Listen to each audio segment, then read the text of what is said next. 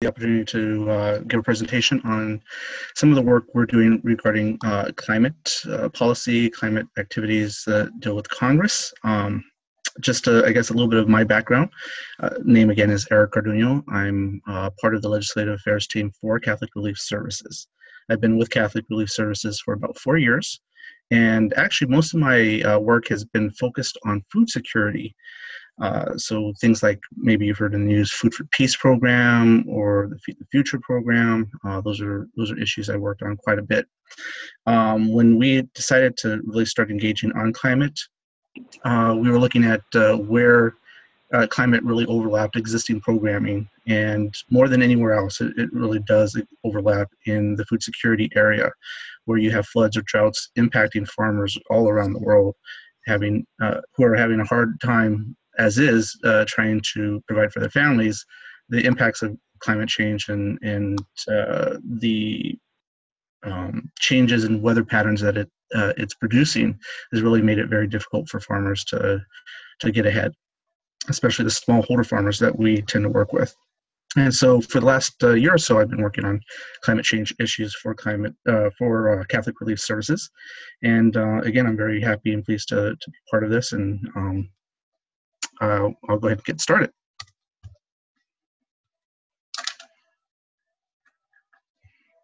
Okay, there we go. So just sort of as a background, climate change, as everybody's probably heard, is going to actually impact the poorest countries of the world. This map, it comes from the Notre Dame Global Adaptation Index. They have actually different maps dealing with vulnerability, ability for countries to adapt to climate change, sort of amalgamation. This one is the vulnerability map. There's actually a number of different studies and indices out there that sort of map where the major impacts of climate change are going to take place. This one is noted as the one that deals with vulnerability. And as you can see, there are a number of developing countries, especially sub-Saharan African countries, that are going to be hugely impacted by climate change. Whether you look at this index or some of the others that are out there, the regions of the world that are going to be most impacted are going to be more or less the same, because the numbers are just there in terms of, again, going to the droughts, the floods, prevalence for diseases, the ability for countries to actually do something about climate change with their own resources and at their disposal. The ones that are going to be most impacted are going to be so the least developed countries. Again, a lot of them are pretty clearly noted in this map here. What is Catholic Relief Services doing on climate change? Well, as I noted, we've been working on climate change in a variety of, for a while, in a variety of areas, mostly for in the food security area, but certainly not just in there. Our work, we've designed various activities in the programs that we implement to deal with climate change. We also have a number of guides and studies looking at the impacts of climate change, and of course, our advocacy. This is where I come in as part of the Legislative Affairs team. Our advocacy is a huge component as well, trying to change minds and hearts within Congress on how to deal with the issue of climate change. And I just want to note, I guess, a couple of things that we have been we're learning as we're helping folks deal with climate change. And one of the things is that climate change in itself isn't necessarily creating new problems per se, but it's exacerbating existing problems. I'll give you two good examples. One example is coffee leaf rust in Central America. Central America is a major region of the world that grows coffee, and the coffee farmers there are having to contend with something called coffee leaf rust. Now, this is a disease that impacts the coffee plants and essentially kills them. And the farmers in Central America have actually been dealing with coffee leaf rust for quite some time. That said, with the growing impacts of climate change, what we're seeing is coffee leaf rust impacting more farmers because it's increased in geographical scope of the disease for these plants, and it's increasing the intensity of the disease and how it's impacting these plants. And so maybe at one time we had only a handful of farmers having to deal with it, and now we're seeing the spread of this disease in areas that they've never seen it before. And so that's at the end of the day impacting a lot of small farmers in Central America, and they're having to switch their crops or adapt using different techniques to try to stave off the impacts of this coffee leaf rust. Another good example is climate and sort of weather patterns that we're seeing in East Africa. The El Nino effect, as you probably have heard in the news, is quite large this year, and I think for those in California, you might see a much wetter winter this year. And what we're hearing here in Washington D.C. is the potential for a lot more snow. Well, the impact of El Nino isn't just in the United States; it's also around the world. And what we're seeing in the Horn of Africa, East Africa, is a lot more variability in the types of weather impacts. For instance, more floods, more impactful floods hitting wider areas, and the same thing with droughts. I can note right now, again, going back to the point, I'm working on a lot of food security activities for Catholic Relief Services, and one of the things that we're paying very close attention to is the impact that El Nino has had on the drought that Ethiopia is now in the middle of.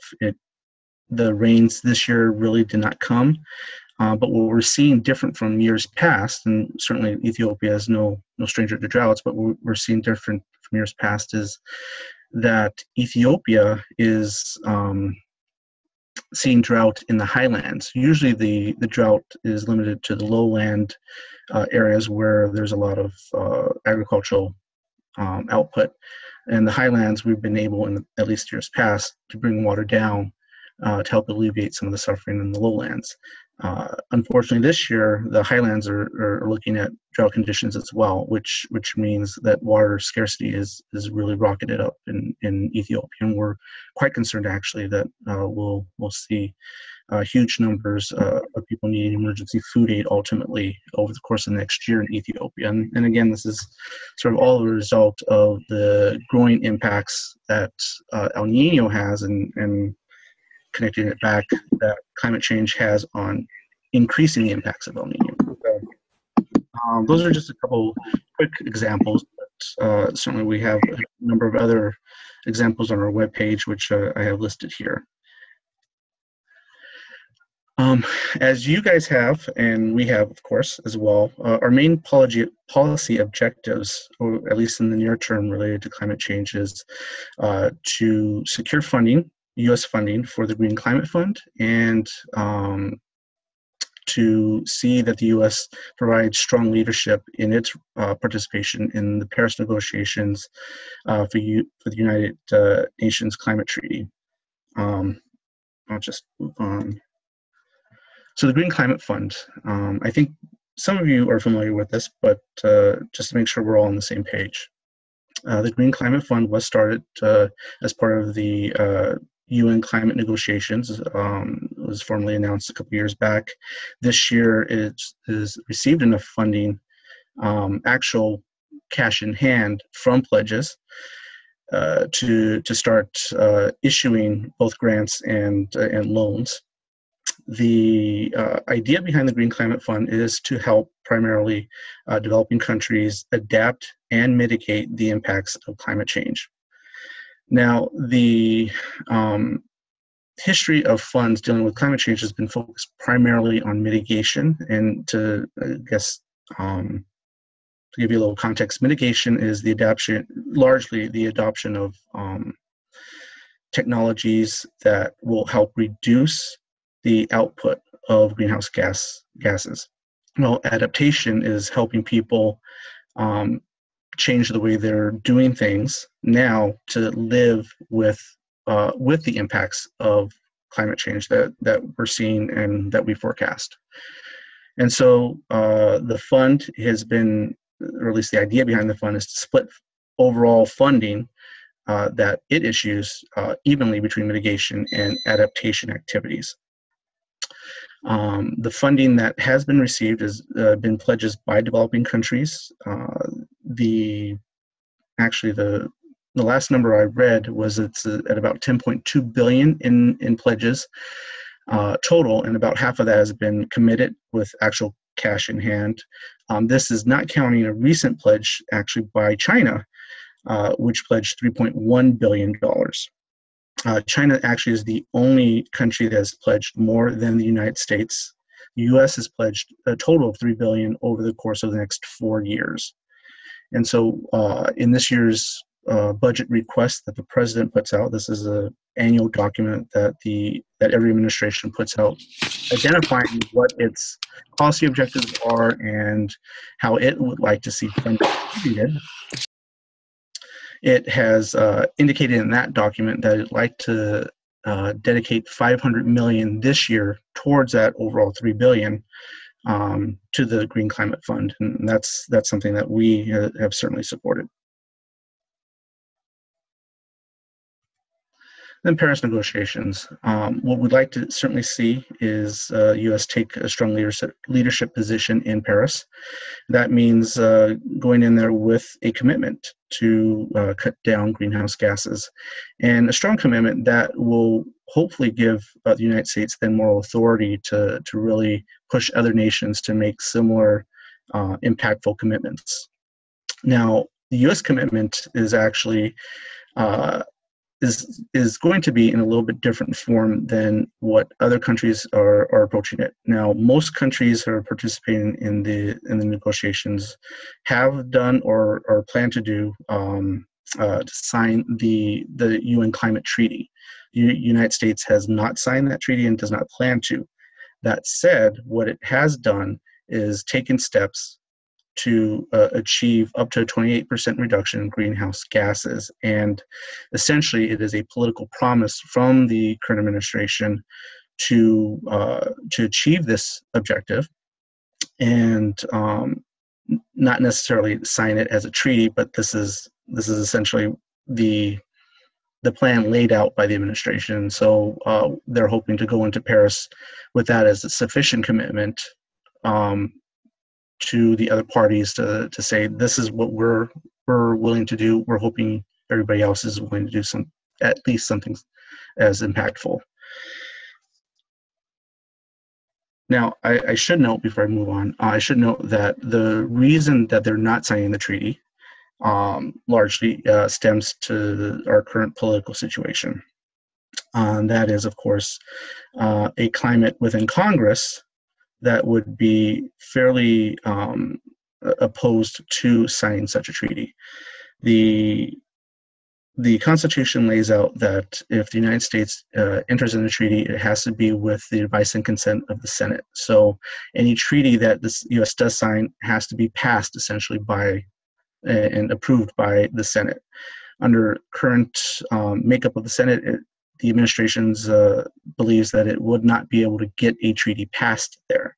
And so instead of seeking to formally be part of the UN treaty, what they are doing is this political promise as a way to at least achieve the objective, if not, put the U.S. fully out there as part of a treaty member. Now, what I want to do is go into some of the legislative background of what we're dealing with in both in terms of the Green Climate Fund and Paris negotiations. But before I do that, I want to make sure we're all on the same page in terms of legislative basics, so that you have an understanding of where things are in the process. So the basic legislative process is that any piece of legislation, a bill that seeks to do something, has to be introduced in one of the bodies of Congress. We have the Senate and the House of Representatives, so it has to be introduced in one of those bodies. It will be referred to a committee and probably a subcommittee, and so the subcommittee has to take a look at that legislation and through a majority vote pass it out of committee or subcommittee, depending on what level you're at. And then once it's out of the committee level, it goes to the full chamber, whether it's the House of Representatives or the Senate. And then it has to be passed out of that chamber. Once it's out of that chamber, ideally there will be somewhat matching legislation passed out also from the other chamber. So if the House of Representatives passes a bill, hopefully there's a corresponding bill that's also gone through the legislative process on the Senate side. When that happens, there's a conference for that bill. So the House and Senate essentially nominate people to negotiate, hammer out essentially a compromise that is an amalgamation of the House and Senate bills. Both houses, once that's done, both houses vote for a final passage of the compromise bill, and then the president signs or if he doesn't like it, vetoes the bill. That is the normal legislative process. I will note oftentimes there's ways to skip various pieces of this process. And frankly, most bills these days do not go through this entire process. Some of the bigger ones, more important ones, do, but largely a lot of these bills skip various components of the process. Another legislative basic to keep in mind is that there's two types of bills. There is an authorization bill, and then there is an appropriations bill. And the best way to understand the difference between the two is that an authorization bill sets up a program and creates the basic rules and guidelines on how that program is supposed to operate. While an appropriations bill, this is a yearly bill that funds the actual activities that were authorized. And so what we have yearly are 12 appropriations bills, and each of those bills tends to go through the subcommittee and committee markup. And then what we have seen in recent years is that instead of passing out of either chamber or going to a conference with those bills passed out of chamber, they just skip straight to the conference and do what Congress does, what people often have probably heard is an omnibus bill. They basically put all the appropriations bills in one big bill and hammer out a final deal at the end of the year to get it passed and fund the federal government. And so I hope that explains to everybody sort of that difference between appropriations and authorization and sort of the craziness that is the legislative process. And I note all this just to give you a sense of where things are in the process when it comes to legislation related to the Green Climate Fund and Paris negotiations. Before I go into the next slide, just one thing else to note is that in terms of the appropriations bills most important for our work in this area, it actually is the appropriation of one of the 12 is the state and foreign operations appropriations. And that is the one that funds the Green Climate Fund. That's where any U.S. contributions to that to the Green Climate Fund will come out of. And so where are we?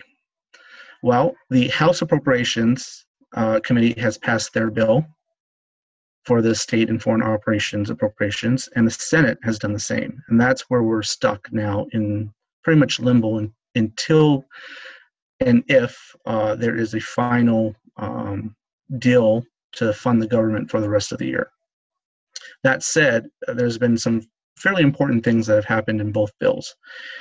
The House bill has a provision, unfortunately, in it that explicitly prohibits the use of any funds to go towards the Green Climate Fund.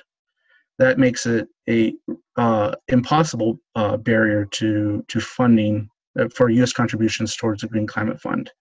In the Senate, there was language actually in the original introduction of the State and Foreign Operations Appropriations Bill that would also prohibit the funding of any U.S. contribution to the Green Climate Fund.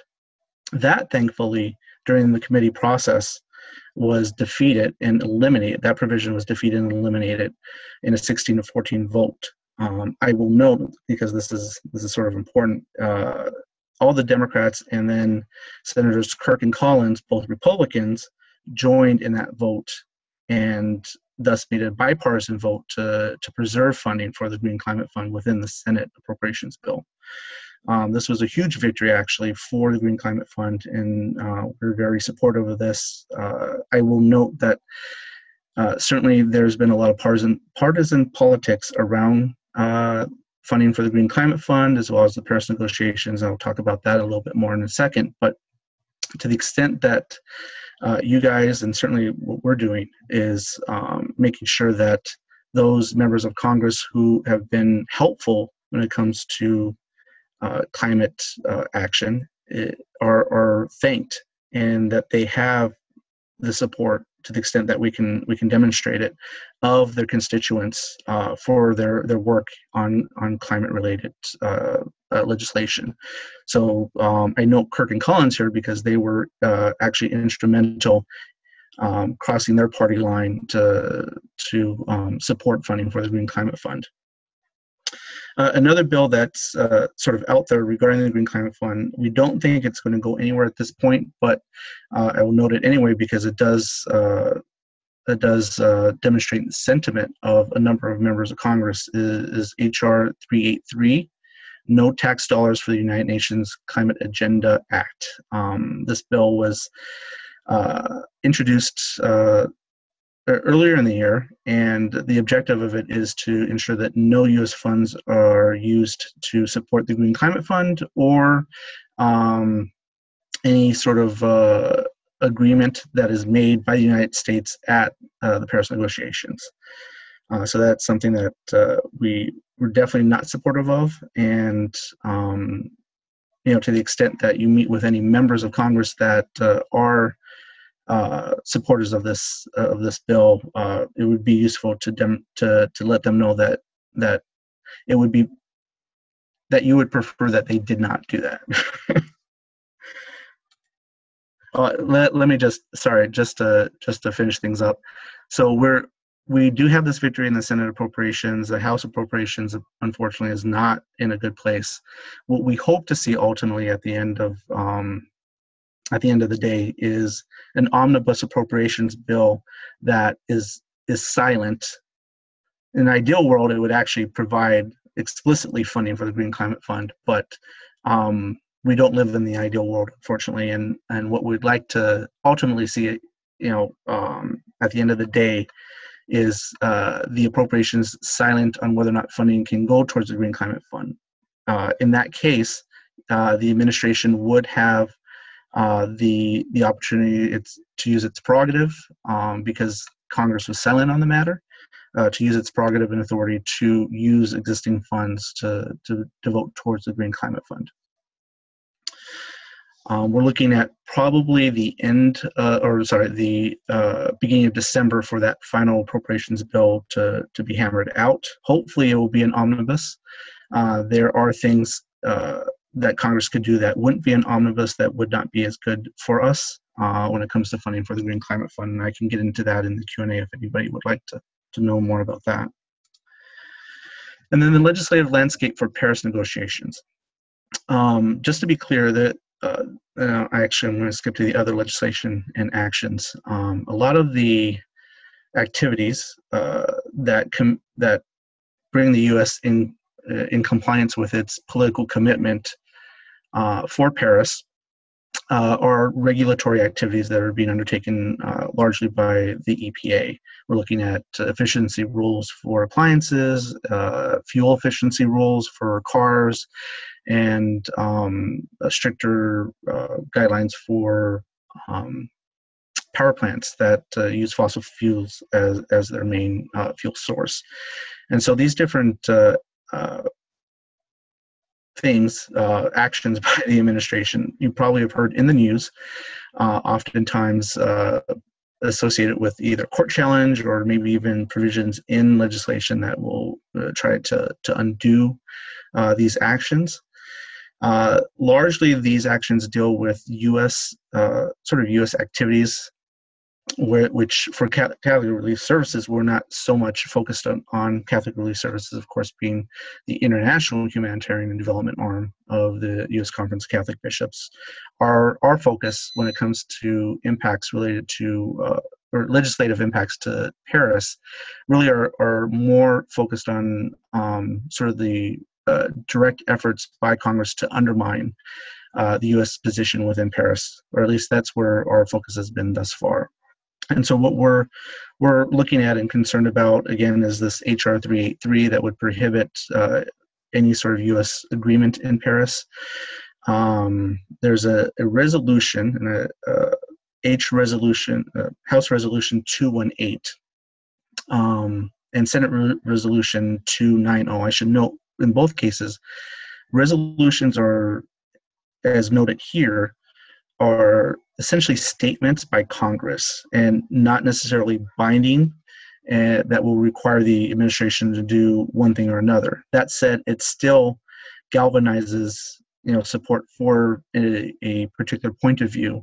And so to the extent that there are members of Congress who are supportive of these resolutions, I think it's incumbent upon us to really let them know that this isn't the direction we'd like to see things go. And so going back to the list here, HRES 218 is a resolution that's put out that essentially says that developing countries have to take on similar levels of commitments that developed countries have to take on if there's going to be any agreement in Paris.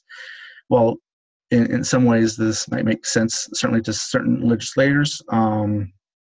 The fact of the matter is that developing countries, again, are the least to blame for greenhouse gas emissions, and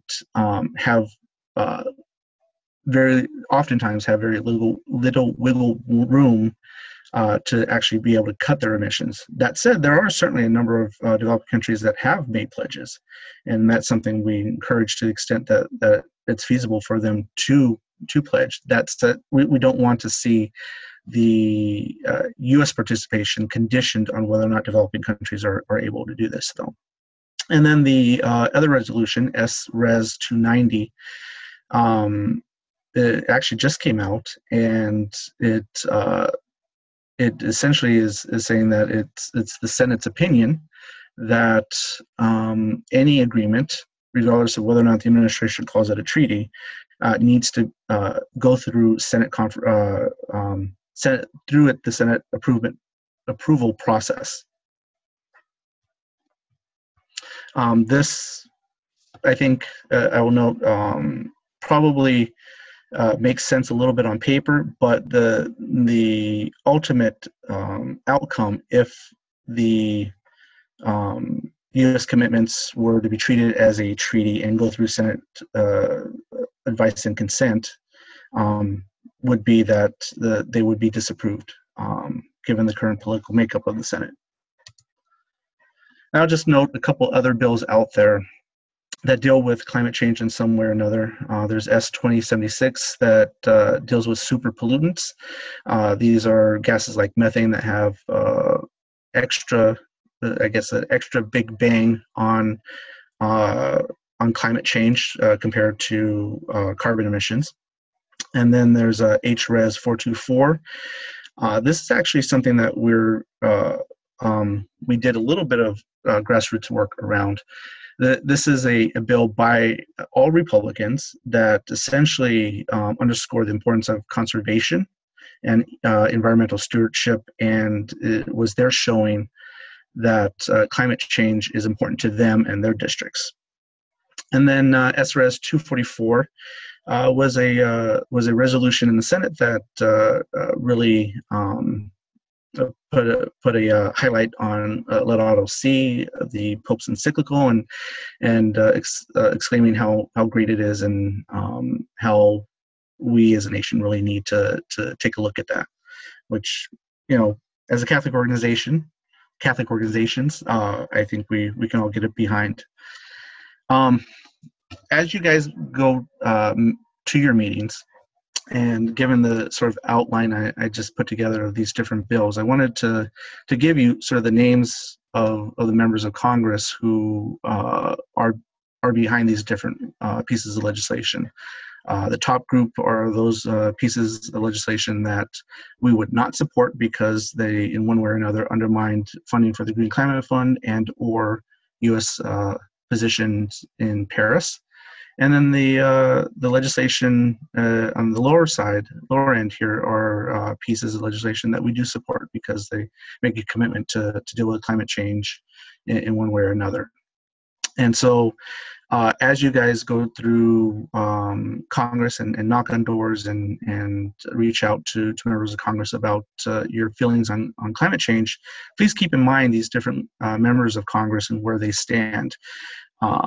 If you go into, for instance, Representative Luke Meyer's office, you're probably not going to have a great reception. That said, it's important, extremely important to get into that kind of office and let them know that there are constituents back home that care about climate change and would prefer he take a different perspective on it. And then when we're talking about the legislation at the bottom, please, by all means, let them know that you're thankful for their stand, for their willingness to put their neck on the line, especially, I have to say, especially the Republicans. Republicans have been generally not supportive of climate change activities, funding for those programs or authorization of those programs. But there are certainly members that have crossed their party line to take a stand on climate, and to the extent that you have an opportunity as you're making your visits, I would definitely encourage you to thank them for making that stand. And then lastly, so underscoring what I just said, we need to send Congress the message that climate change is absolutely important, and that not just important for Pope Francis or the U.S. Conference of Catholic Bishops or Catholic Relief Services, but important to their constituents, that their constituents care about this issue. Without constituent voices to be the counterweight to whatever a lot of these members are listening to, we're not going to see changes made in Congress, and that's where the changes really need to be made. And so I implore everybody certainly to let their members of Congress know how important climate change and dealing with climate change, and certainly the two objectives that we have for you now, and it's funding for the Green Climate Fund and U.S. leadership in Paris. It's important to get those messages to them now, and between now and really the beginning of December. In addition to sort of your own personal outreach, in some ways you can do this as part of your personal outreach. USCCB and CRS, along with probably a few other Catholic organizations, will be issuing a letter in the very near future that highlight these two major objectives, Green Climate Fund and Paris negotiations. What I would encourage you to do is, once we issue that, send that to your member of Congress. Let them know that you support, what's in this letter. Well, I'm sure that your network will certainly have them, have copies of this letter available to you, and if not, you can also, if you're part of Catholics Confront Global Poverty, you'll be able to get the letter through that network. And then lastly, there are efforts underfoot to get members of Congress to sign letters of support for the Green Climate Fund and U.S. leadership in Paris.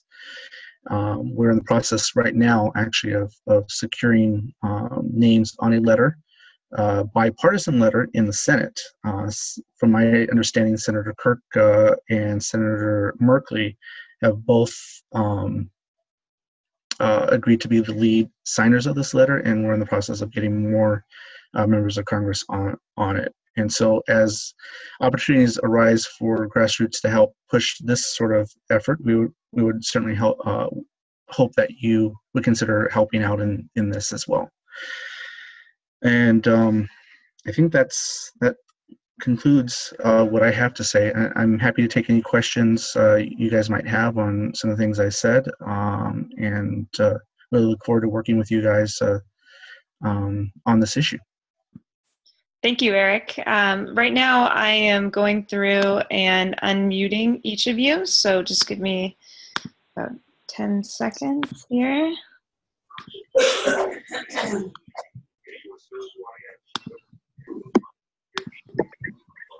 Okay, at this point, each of you are unmuted, so if you have any questions that you would like to share with Eric, please feel free to ask them. And if you're having trouble connecting and would still like to ask a question, you can use that chat function, and I will pass along the question.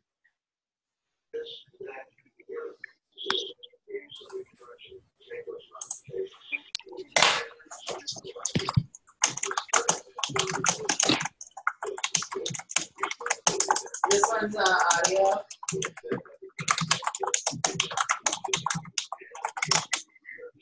Hi, I was wondering if you could repeat what the $3 billion in funding is for from the United States. I didn't quite catch that. Would you mind repeating a little bit about the $3 billion funding? Oh, sure. That goes for?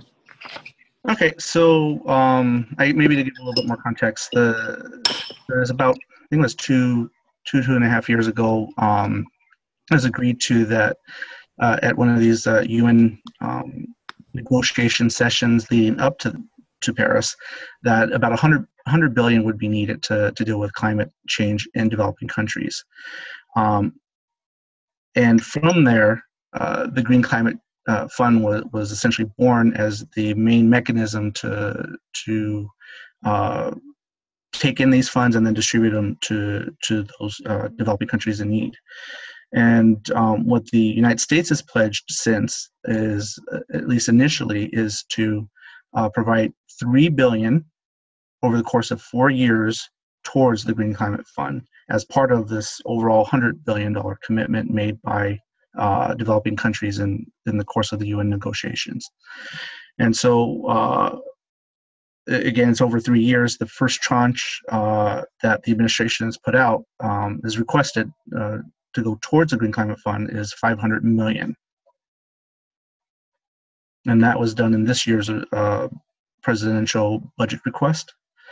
And what Congress has done, unfortunately, is not provided any direct funding for the Green Climate Fund as yet in either the House or Senate State and Foreign Operations Appropriations. That said, going back to what has happened in the Senate, they did eliminate the sort of roadblock that would have prevented existing funds to go towards the Green Climate Fund. So largely it's silent, which means the administration then will have will be able to use its discretion to use the existing funds that are appropriated to channel it towards the Green Climate Fund, assuming that the Senate approach ultimately wins the day, which we're very hopeful for. Thanks. Sure. I've got another question here from Carl, and he's asking if you know if the letters your organization is crafting will be ready by November 9th. Yes. The answer is definitely yes. I am expecting, if not tomorrow, early next week, the USCCB CRS letter will be out. And then we will be, once we get the okay from the lead sponsors of this congressional support letter, we'll try to utilize our grassroots networks to get support from at least certain targeted members to join. But at present, I should note that it's not a public letter yet. Otherwise, I would share it. Okay, thanks. But if they were to Our delegation. Sorry, go ahead. Oh, I was going to just move on to a different question. So finish your thought, Tim. Well, if they're in meetings, would that be something that they could mention, though? Or would it still be not public at that point on November 9th? I would imagine it's public by then, and you would be able to mention it. That's actually one of the reasons I wanted to note it here. So okay. Keep your eyes open, and please do. And this particular letter that we're working on is directed in the Senate. So any senators that you meet with, you'd want to encourage them to be part of that congressional support letter. Carl says thanks. our Walsh Jesuit High School delegation is going to be meeting with one of the representatives who is against this, or Representative Gibbs. Do you have any advice or particular words of wisdom that we can use in our strategy and our conversation with his office?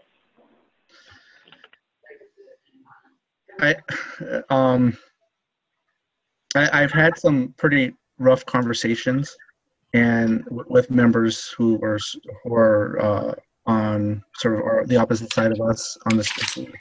And they often come back with, well, the science isn't clear. It's stuff you guys have seen in the news. The science isn't clear. There's no clear evidence that humans are causing climate change. And they're concerned about the economic impacts in the United States of taking measures to address our greenhouse gas emissions. I think there's a couple different points that do resonate, however, when we come back with it. One, this is our leader, Pope Francis, has made this very much a moral issue and a core component of what it means to be a person of faith. I would invite you, if you haven't already, take a good look at Laudato Si. There's a couple really great quotes that I've used that really point out that if you consider yourself a person of faith, and many of the members of Congress who tend to be against this the sort of faith message does resonate with them, and so underscoring that certainly helps, letting them know that you can't be passive about this. You can't sit the sidelines. You have a moral obligation to be part of the solution. In addition to that, there are actually a number of business groups that are starting to come out very strongly in support of measures to deal with climate change. And if you can't get them from a moral angle, you can at least try sort of the business angle. That a good example, we just did a panel discussion in Congress that included Mars Inc. This is the company behind the Mars bar and a lot of other great chocolate treats. What they're concerned about actually is their supply chain. Cocoa is going to be a lot harder to grow, harder to come by, if climate change becomes a reality in a lot of the developing countries that they're sourcing their chocolate from. So this is going to impact their bottom line, and so they're taking steps as a company to try to help people in developing countries adapt to climate change.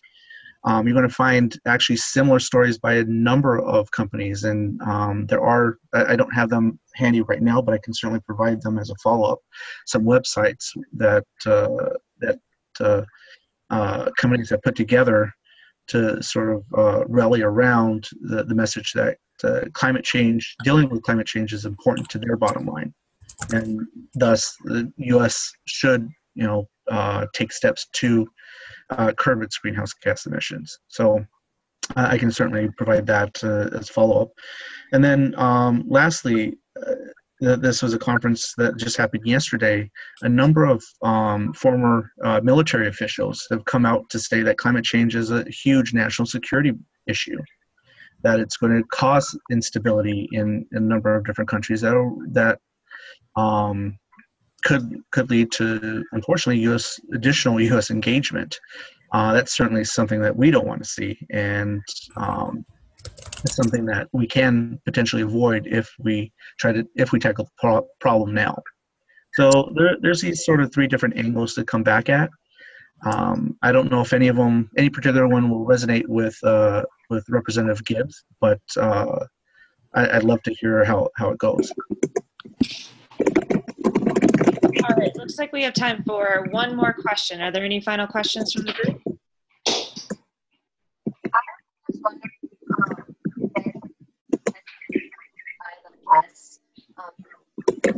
Whoever's speaking right now, if you could say one more time, you're breaking up a little bit.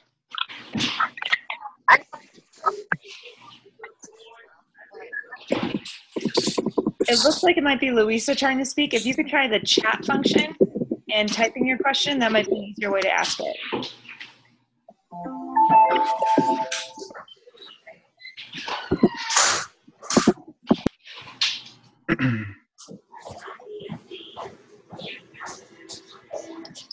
Okay. So her question is, who exactly is the S 2076 bill targeting? Certain corporations that pollute heavily, or someone else? S 2076. Yes. I think that bill is actually focused on federal government facilities to reduce their output of super pollutants.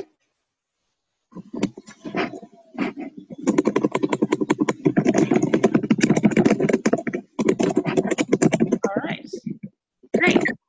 Well, if we are approaching our the end of our time, so if folks have follow-up questions, you have Eric's contact, so he will be able to answer any follow-up questions that folks have.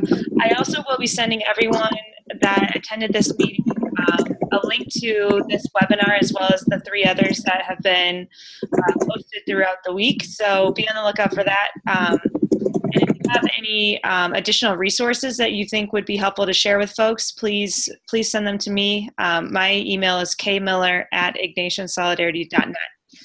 So to all of you, thank you. Thank you, Eric, for being here with us and providing insights, as well as some answers to some questions that our folks have for our November 9th meeting. I'm looking forward to seeing all of you on the Hill. This will be our largest advocacy day ever, with about 1,200 people headed to Capitol Hill. So hopefully with our combined voices, we will be able to really help make an impact. So thank you all. We need to move that needle. Yes, exactly. And I'll be happy to follow up with you with some of these letters once they're available. Sounds good. All right. Take care, everyone. Thank you. Thank you.